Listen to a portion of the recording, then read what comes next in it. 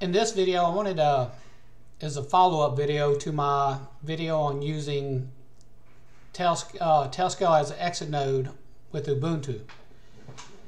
You know, if you're running Ubuntu inside your house as an exit node, then you've got your router pretty much blocking you and protecting you from the internet as a whole. But let's say if you were running this on a, or for some other reason you've just got some other type of server running out on somewhere like DigitalOcean or Linode or a cloud provider, you can use Tailscale and the firewall to block access except to people in your Tailscale, basically you.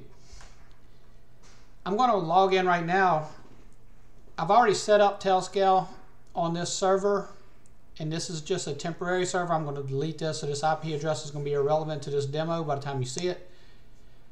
I'm going to log in on the IP address, the public IP address. We're going to enable the firewall. Then we'll log out, relog in on the Tailscale. We'll see that we won't be able to log in on SSH with the public IP, and then we'll do a test of the exit node.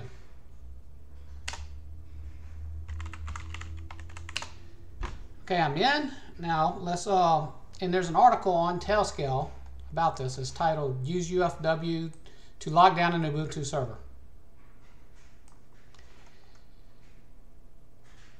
And I've already done the part here where I've allowed installed Tailscale.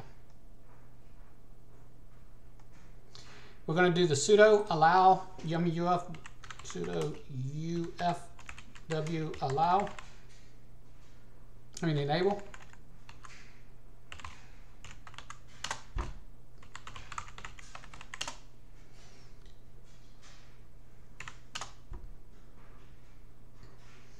We're also going to put these rules in. The default deny.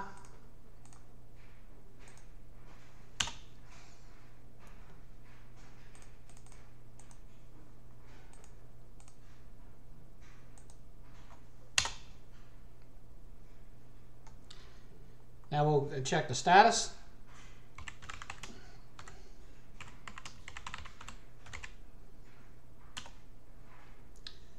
Let's do that again and put verbose in it.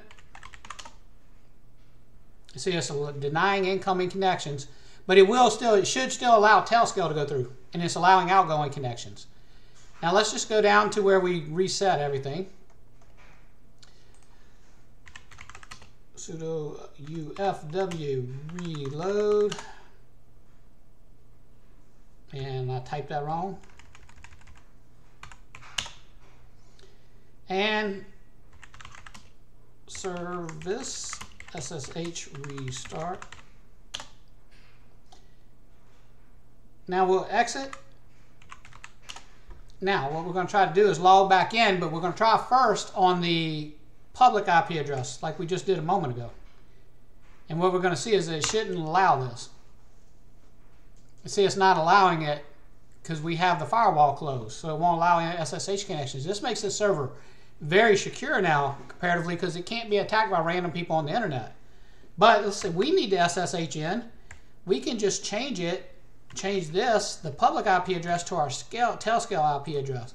Now I've already copied the Tailscale IP address. You can see that in the other video, which I'll link below, where I showed you how to set up Tailscale in Ubuntu. But now that I use the Tailscale address, it's going to go right through.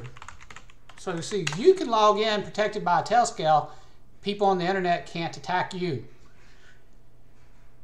Now, we have that working and we're connected. Let me test it.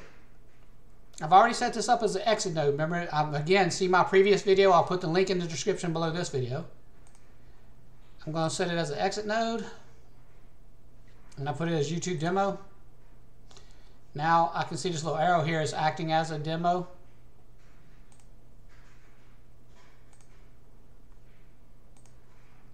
This is the IP address at Linode or Akamai, not my home address. And let's do a speed test through it.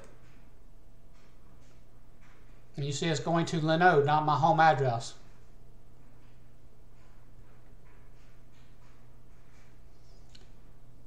And you'll see it's working fine. I've heard people saying that this doesn't work, but it's working for me. Let's just go to Yahoo or some random web page. And it's working.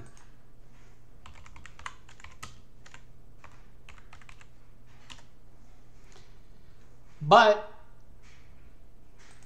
all our traffic is protected by the Tailscale.